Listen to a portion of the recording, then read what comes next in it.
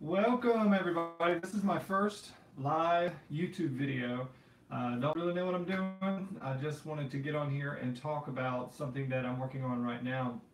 I have a couple of projects going on, but this one is so exciting. I watch a lot of educational and inspirational videos when it comes to fabric art to try to get inspired and kind of find my way through my sewing journey. So there is a gentleman online, his name is Rob, and he is the host of Man Sewing, which I think is a really cool concept. And he is phenomenal. I think he used to be a construction worker or something. Anyway, his techniques and his ability to teach are amazing. So I was watching, I was at work and I was watching a video. I was kind of on break, but anyway. I was watching one of his, what I'm assuming is one of his newer videos because I hadn't seen it before.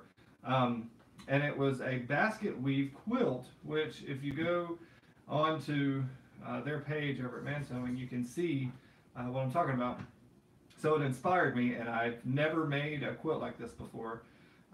So I'm super excited. His was very vibrant and bright and shiny and all of that stuff. And mine is a little more in the gray and darker tones, which I'm excited about. It's gonna look good, I think.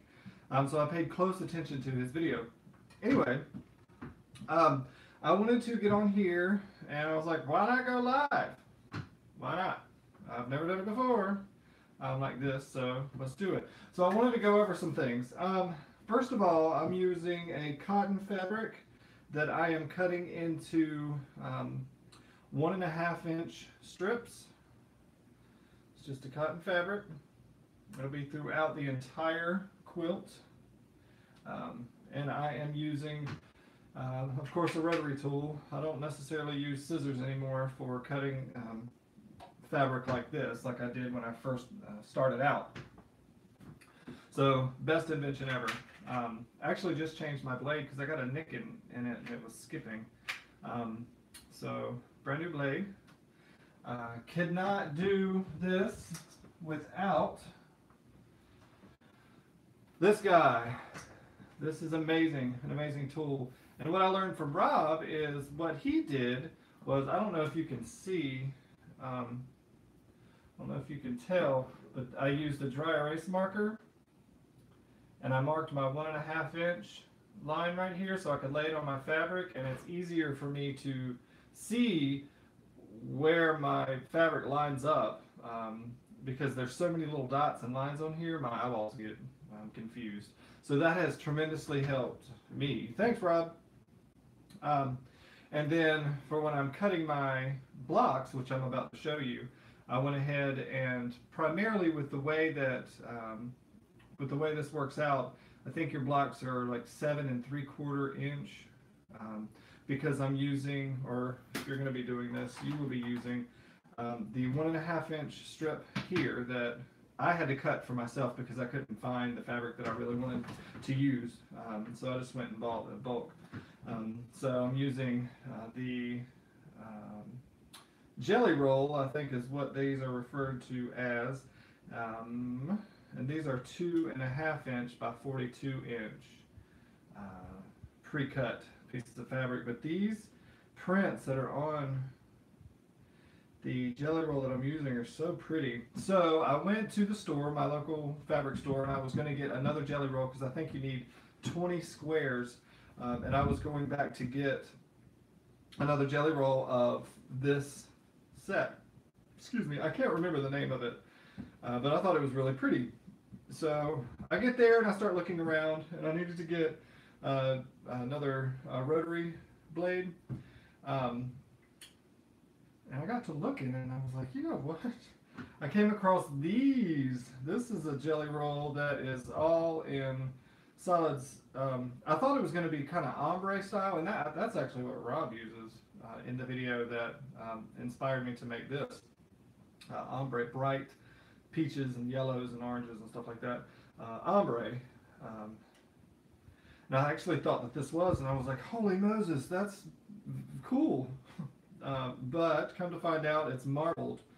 I believe that's what it's called, but it's primarily just solid colors of the gray hue, which goes perfectly with what I'm doing here, light to dark. I don't know how I'm going to make this work, but I'm going to do it. I went to get another one of these so it would be consistent throughout the piece, but I ended up getting this because I'm going to take a chance. I'm going to try to make this happen.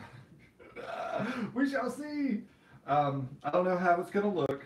I feel pretty confident that maybe because, I guess that's an oxymoron, because they're in the same tones, the same soft grays and dark grays and light grays and whatever, that I can make it look good. So we shall see. We shall see. So ironing is very important, very, very important. Jumping back to this, it's a very cool technique. I'm so glad that I was paying attention and was able to keep that in mind to do, because it truly has helped me keep my line straight. But one very important thing to do with this type of project is to make sure that you have a hot iron. There's one technique that I never knew before. I learned it when I was watching the video, and it when you're joining, ta-da! I wish I had a full one put together, but I really kind of did this on the fly. So this is ultimately what one square turns out to look like. Because of the length of the fabric, I guess I can put this here. Wow. With it being 7.5, 7 3/4 inch long, you measure the length or the width of your fabric, and then you automatically turn your measuring utensil around and you cut exactly the length or the width of the fabric to get your squares. I am getting 5 squares out of this. 1, 2, 3, 4, 5. Here is 1. That's the first one that I actually cut. This was the second. I actually did this last night. Isn't that beautiful? I think that is so beautiful. Very nice, very nice. So you get 5 squares if you are doing the 2.5 inch pre-cut and the 1.5 binding pieces that are in the middle. Here's another one. That is so beautiful. I can't wait to put this together. So I believe that the quilt is, I believe it's going to be 8 rows across and 9 rows down. And I wrote this down. I thought I did anyway. I think it's like 54 by 82 inches. If you do 20, I guess 20 sets of blocks. I think it's 100 blocks. I'm horrible with math. But jumping back to what I was going to say a second ago is ironing. The ironing is such an important thing, and the way he showed me on the instructional video, and I really hope, well, I want one that's perfect so you can see. This one's pretty good, but when you are putting these pieces together, you iron them in such a manner that the 1/4 inch seam allowance is always in the printed material or the center of your blocks. It's so crisp and so clean, and there's a technique that you can use with the way that you're ironing this together. Maybe I'll make another video about that one day. So yeah, you should try to investigate that if you're having issues with your fabric laying right, or if you're getting bumps or puckers or whatever it is just from the excess fabric underneath. So super cool. All right, so I also learned that if you have a automated sewing machine, that it defaults to a 2.5 or a 2.5 stitch With the thinness of the fabric, it was recommended to drop it down to a 2.0 stitch. So what I want to do is I actually have these over here. I will be right back. Let me iron that out. I wonder if you can see me in the window. You can, or in the mirror. So I have two more. I have the next set of pre-cut material that I'm using right here. So what I want to do is, the first thing you'll do is you'll get your 1.5 and your 2.5 and piece them together. You want to sew all of these in the same direction, each strip in the same direction. So for the first, usually you like to put your heaviest weighted fabric on the bottom, but for this, because of the way you're going to sew this together, you actually will put your larger piece of fabric on top. I've made sure that my stitch length is at a 2, and I will stitch the top to the larger top piece of fabric to the bottom, and then what I will do is once I'm finished with that, I will take this, and when I iron it, because it'll be like this. Actually, it's going to go like this.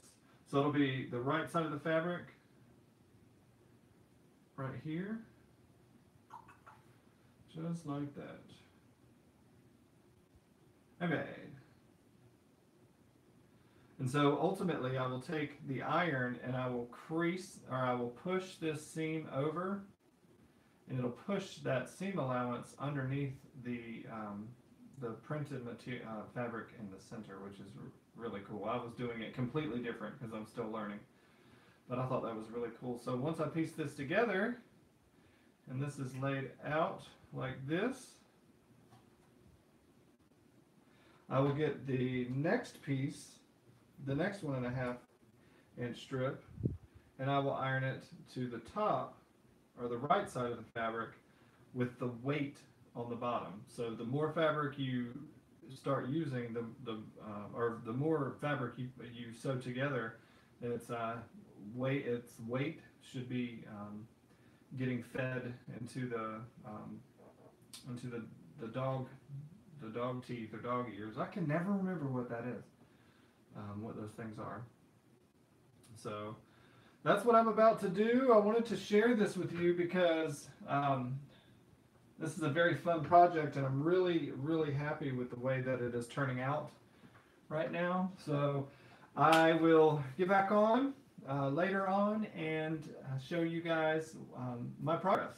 So have a wonderful Saturday, and I look forward to your comments and your and I hope you have a wonderful day. Cheers.